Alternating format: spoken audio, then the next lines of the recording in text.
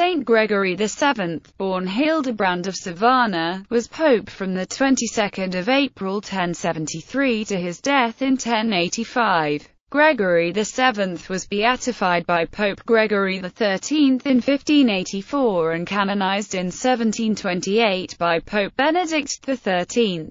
One of the great reforming popes, he is perhaps best known for the part he played in the investiture controversy, his dispute with Henry IV, Holy Roman Emperor, that affirmed the primacy of papal authority and the new canon law governing the election of the pope by the College of Cardinals. He was also at the forefront of developments in the relationship between the emperor and the papacy during the years before he became pope. He was the first pope in several centuries to rigorously enforce the Western Church's ancient policy of celibacy for the clergy and attack the practice of simony. He thrice excommunicated Henry, who in the end appointed antipope Clement III to oppose him in the political power struggles between the Catholic Church and his empire. Hailed as one of the greatest of the Roman pontiffs after his reforms proved successful, Gregory VII was, during his own reign, despised by some for his expansive use of papal powers.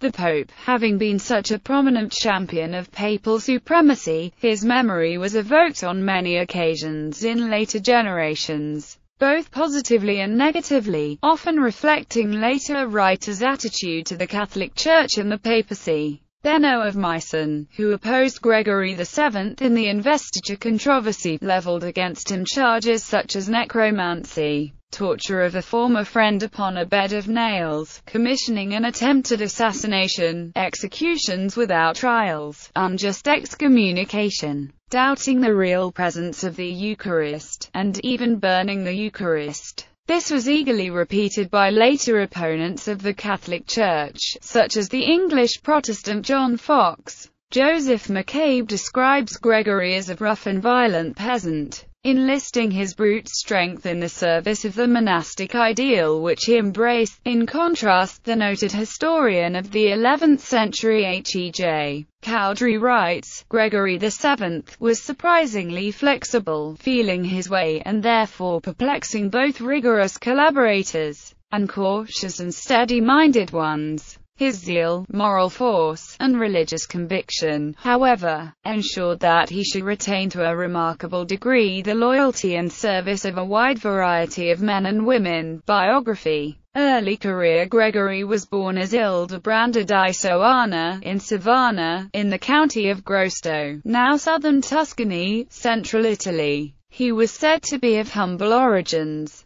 According to Johann Georg Gestor, his birth name was Hildebrand Bonizzi, and he was the son of a blacksmith. As a youth he was sent to study in Rome, where, according to some unconfirmed sources, his uncle was abbot of a monastery on the Aventine Hill. Among his masters were the erudite Lawrence, Archbishop of Amalfi, and Johannes Gratianus, the future Pope Gregory VI.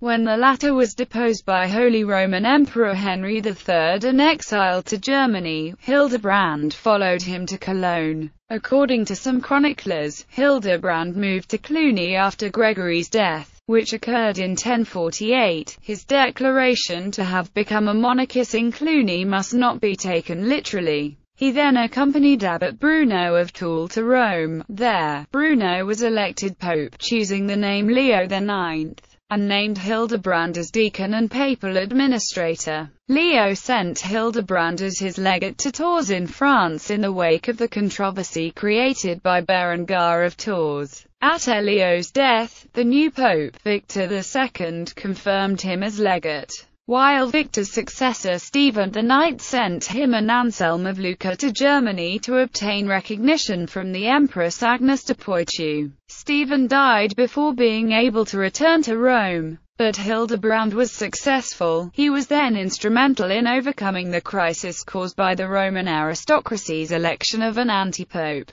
Benedict X, who, thanks also to Aines's support, was replaced by the Bishop of Florence, Nicholas II. With the help of 300 Norman knights sent by Richard of Aversa, Hildebrand personally led the conquest of the castle of Galleria Antica, where Benedict had taken refuge. Between 1058 and 1059, he was created Archdeacon of the Roman Church, becoming the most important figure in the papal administration. He was again the most powerful figure behind the election of Anselm of Lucca the Elder as Pope Alexander II in the papal election of October 1061. The new pope put forward the reform program devised by Hildebrand and his followers. In his years as papal advisor, Hildebrand had an important role in the reconciliation with the Norman kingdom of southern Italy, in the anti-German alliance with the Pateria movement in northern Italy and, above all, in the introduction of a law which gave the cardinals exclusive rights concerning the election of a new pope.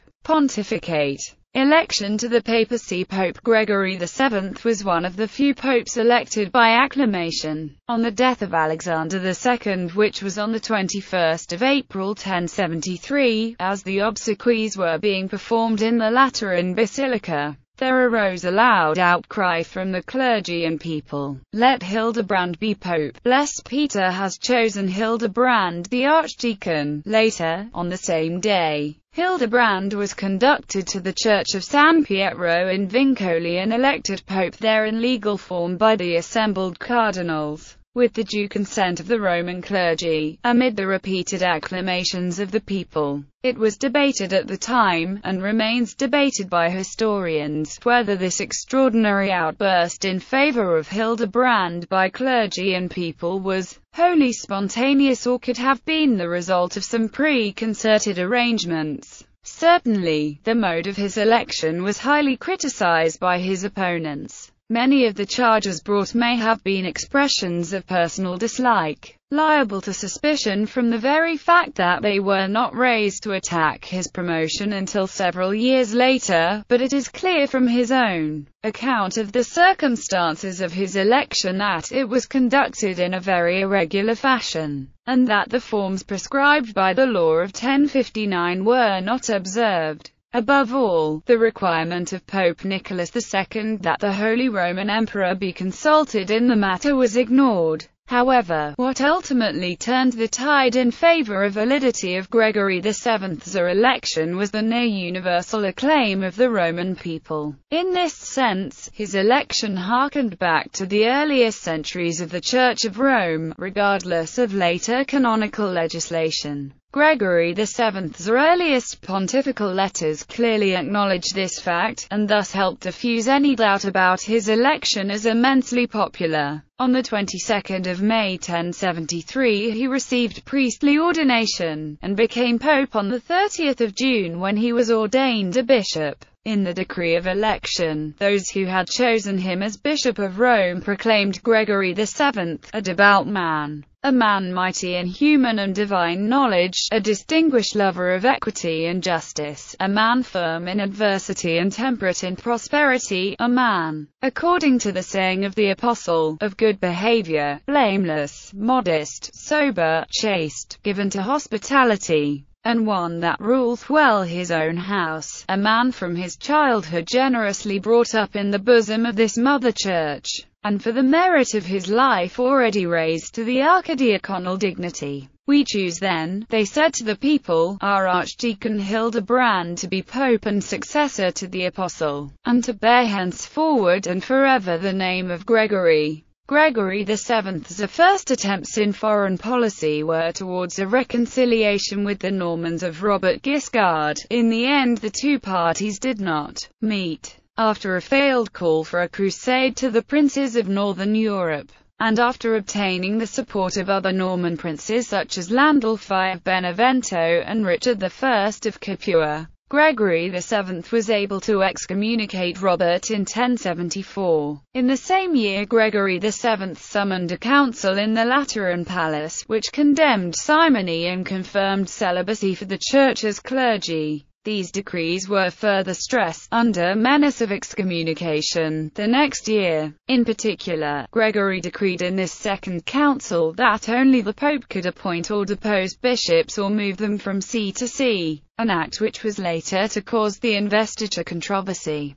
Vestments writing in L'Osservatore Romano, Agostino Paravicini Bagliani says that the popular belief that St. Pius V was the first pope to wear the white cassock is inaccurate. Instead, writes Bagliani, the first document that mentions the pope's white cassock dates from Gregory X in 1274. The first pope to be solemnly invested with the red mantle immediately after his election was Gregory VII, the scholar added, noting that traditionally, from the moment of his election, the pope put on vestments of two colors.